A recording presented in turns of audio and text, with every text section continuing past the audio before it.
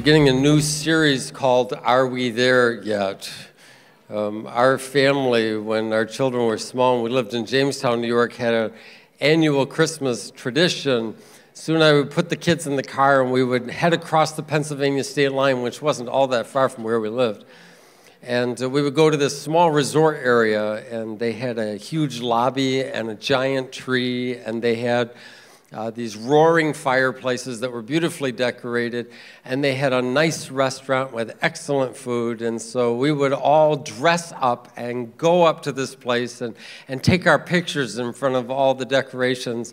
And it would take about 45 minutes to drive there. But that time of year, particularly if you live in the Jamestown area, you know you can get blizzard-like conditions. And I can vividly remember us packing the kids into the back, and Sue was one of those people that put whatever was needed in the car to survive whatever emergency could happen. And then she would sit in the front seat, and her posture would indicate that something bad was likely to happen any given moment. And of course, from the back of the car, we would hear the question, "Are you there yet? Are we there yet?" And I would tell them yes. We're there. It's just going to take me a while to find a place to park. Are we there yet? It's a common question, not just of children, but also of adults. Often we feel like we've been waiting for something or working towards something for a really long time. And we just want to know, are we there yet? Or maybe there's been a lifelong hope or a dream or a goal, and you're starting to doubt that it might occur. It feels like time is running out. Are we there yet? Or maybe there's a promise that you believe that God whispered to your heart. You've not yet seen it fulfilled. You want to ask the question, are we there yet? By the way, it's not just good things that we ask that question about. Sometimes you can go through exhausting and draining seasons or challenges in life, and you would love for this thing to be over. Are we there yet? Well, all the while we're in situations like that, it often feels like where we are or where we're going is a place we would like to avoid. And so this morning in this series of Are We There Yet, the first message in this series is going to be about not wanting to go someplace. I don't want to go there. And when you look at the life of Joseph and Mary, you discover they probably didn't want to go to Bethlehem either. Both Mary and Joseph had said yes to God's divine invitation, and they wanted to participate in his redemptive plan, but that didn't mean that they understood what path it would take to get them there. So I actually think Joseph and Mary have a lot to teach us today, and we're just going to look at some of the insights of this Christmas story. It's in Luke, the 2nd chapter, and it says, in those days, Caesar Augustus issued, what's the next word? A decree. If you just circle the word decree, if you've got your notes out, a decree that a census should be taken of the entire Roman world. This was the first census that took place while Quirinius was governor of Syria. And everyone, would you just put everyone, just circle that. Everyone went to their own town to register. So Joseph also went, and the next word is up, and if you just circle that word, small word, big meaning. From the town of Nazareth in Galilee to Judea, to Bethlehem, the town of David, because he belonged to the house and the line of David. He went there to register with Mary, who was pledged to be married to him and was expecting a child. While they were there, the time came for the baby to be born, and she gave birth to her firstborn, a son. She wrapped him in cloths and placed him in a manger because there was no guest room available for them. I'd like to talk about what it looks like to be on a path towards the promises of God. And the path to seeing God's promises fulfilled in your life may require an uphill journey. It may require an uphill journey. We don't really coast into the blessings of God all that often. Joseph and Mary were making a trip to Bethlehem. This was not the kind of trip that they were looking forward to. First of all, from Nazareth to Bethlehem is a little over 90 miles. Secondly, is traveling in the ancient world was difficult, it was exhausting, it was uncomfortable, and it could be dangerous. And even if they wanted to go to Bethlehem, the timing couldn't be worse. We'll talk more about that in just a minute. So why are Joseph and Mary making this trip? Well, it was the result of a political decision to take a census. And the reason for taking a census is to raise taxes. That's right.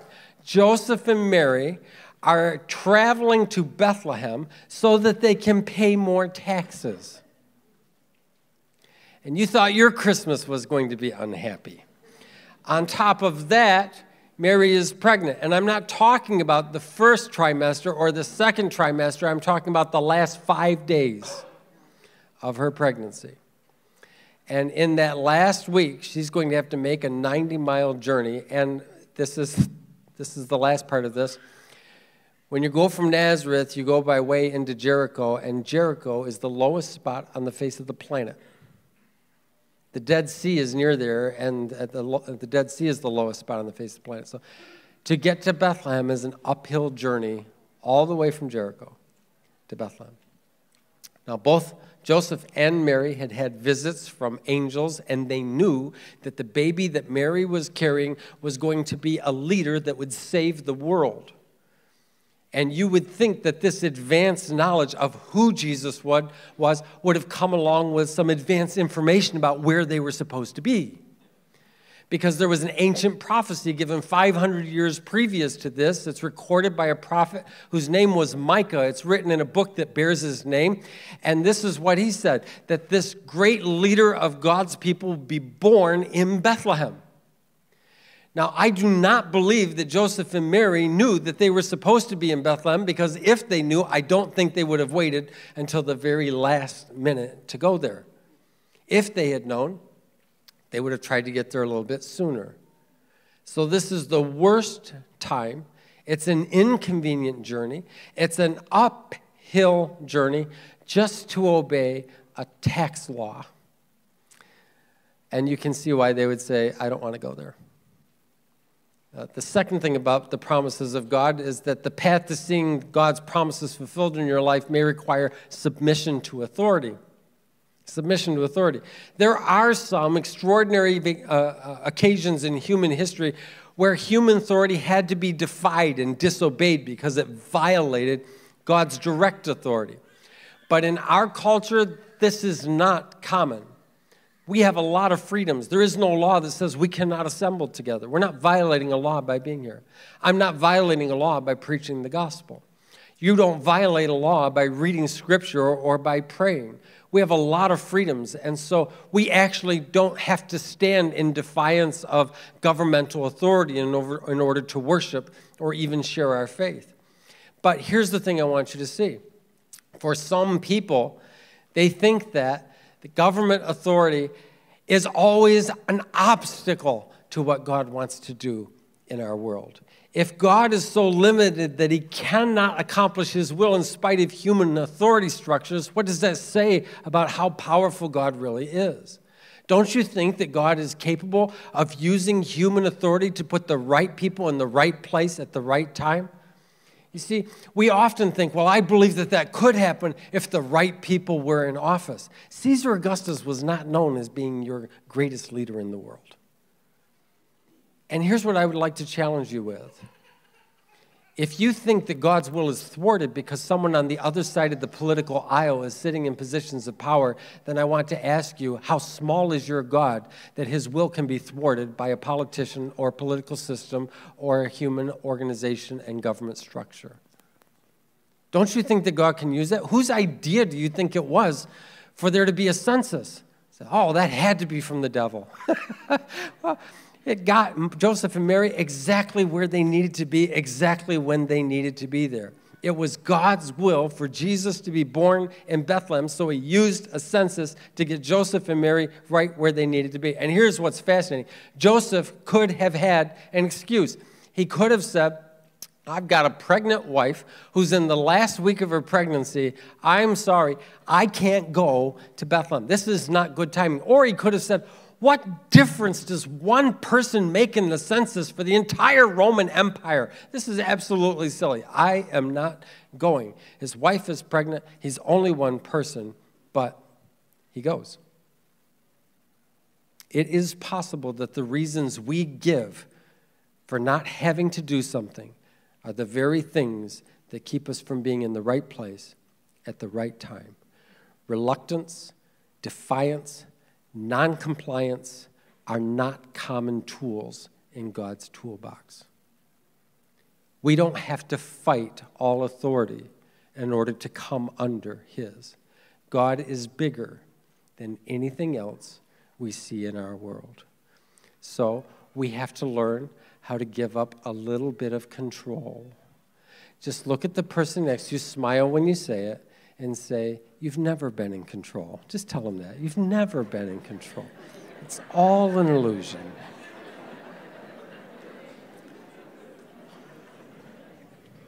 Some of you enjoyed that more than you should have. So why do I point that out? Because here's what we often believe. We often believe that my life would be better and God's will would be more likely to be accomplished if I could call more shots in my life. And here's what I want you to know. It is often true that you are in a season where you can't call any shots. If you've ever been through a significant health issue, yourself or with a family member, it feels like you lose complete control. They tell you what doctor you have to see. They tell you what procedure you have to have. They tell you what tests you have to take. They tell you what scan you're going to go through. You just feel like your calendar is being filled by other people who are routing you to all different kinds of people, and you feel absolutely out of control. In fact, that is as devastating to our emotions as the fact that we're facing a disease state or a health crisis. It's because we feel like we've lost control. And here's what I want you to know. Even if you feel like you're losing control in your life, it does not mean that God has lost control in your life. And you can submit to the authority structures around you, and God will still get you exactly where he wants you to be at the exact right time to do exactly what he intends in your life. If I were you, that's where I would say amen. That's what I would do. Yeah. Last point here. The path to seeing God's promise fulfilled in your life may lead to unlikely places. And by unlikely, I don't just mean unusual. I mean places that you would unlike if you could. I've been on some missions trips in my life to places that has never been on a tourist poster.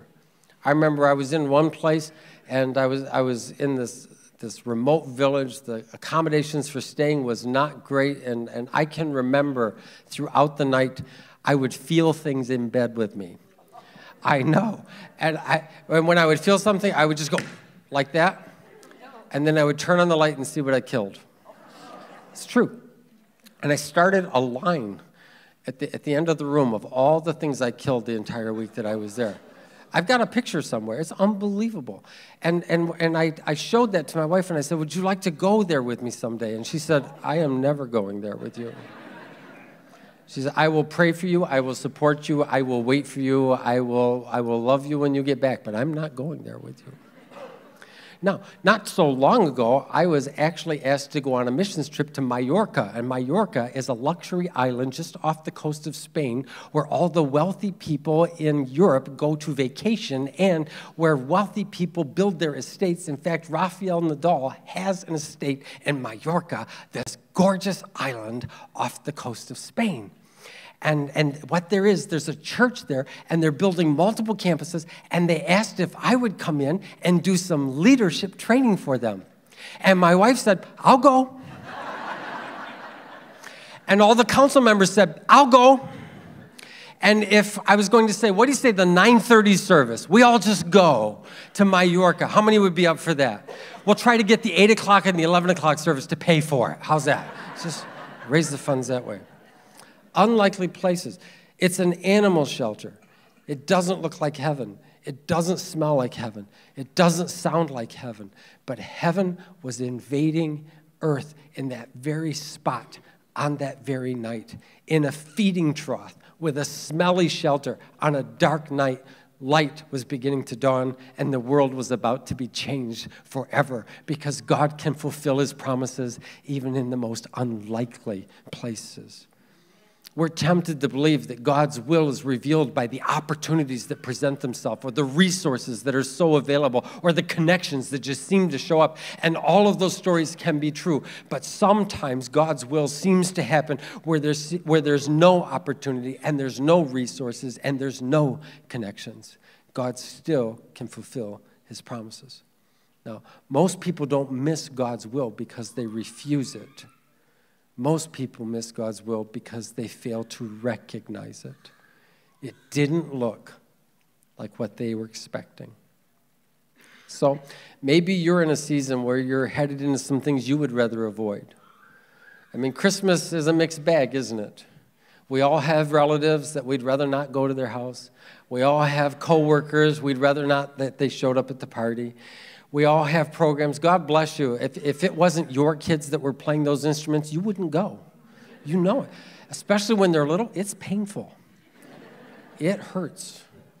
And yet we love them, and we go. And so there may be some things that you would rather not participate in. The thought of having to do some things may make you exhausted and anxious.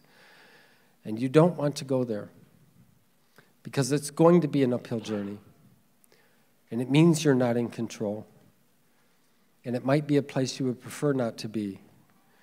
But maybe God has a promise to fulfill right there.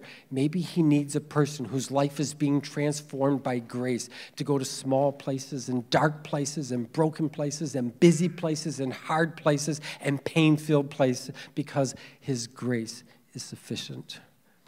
And he can fulfill his promise anywhere.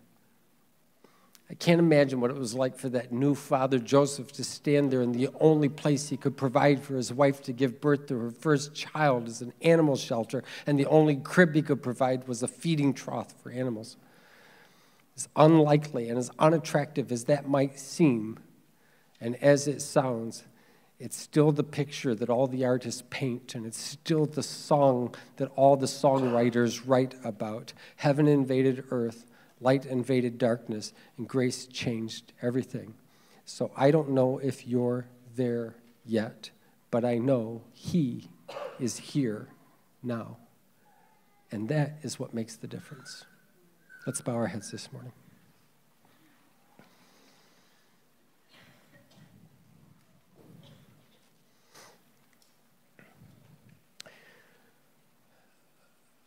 I know that this time of year can be so hard on so many people. Maybe financially you're just strapped and just thinking about the demands economically that you're facing heading into this season just is overwhelming to you. Or maybe this season you'll be gathering around a table with one less person at it. And you don't get to talk to someone, you get to look at their picture. Or maybe you're hiding information. You're waiting until the season is over before you tell your family because you don't want to ruin their Christmas. It can be a really tough season. And you might want it to be over, and you might not want to go there. But I would just encourage you, even if you feel like you're not in control, don't be afraid to trust that God can still work his promise in all of it. And even if it feels like an exhausting uphill journey, maybe it's the one that is most needed for you to take. And even if it's in a most unlikely place, a place you would avoid if you could, maybe it's there that the grace of God will shine the brightest and the gifts of God will be their richest. And you wouldn't want to miss that. There's not a single person who participated in the Christmas story who wished they'd stayed home. Are we there yet? I don't know, but he is here now,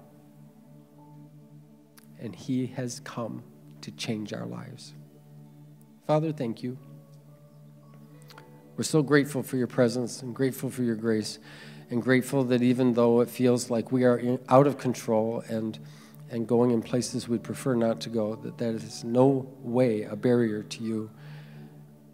that you walk into our lives, you walk with us in our lives, and you change our lives. Would you help us trust that you are doing that this Christmas season? In Jesus' name, amen. Let's all stand together this morning.